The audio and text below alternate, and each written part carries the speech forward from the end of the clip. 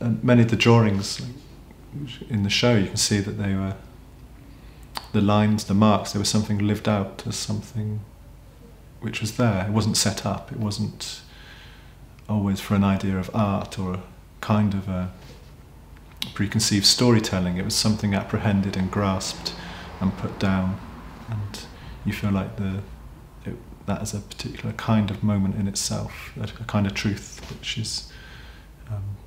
is not always in artworks which are very self-consciously thought out as artworks.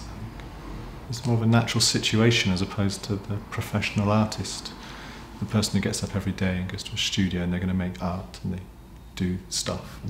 But to be in a life and be in a situation and you engage with it or counter it or look at it, and through making you can have a closer affinity or a more involved empathy with the situation around you. I mean, your life is not your choice in that sense, that experiences happen to you over and above your wanting. And I think you could make a drawing as a way of coming to terms with looking at something, a way of understanding it, a way of not turning away, a way of acknowledging it, even if there's no sense of an audience for who it will be for.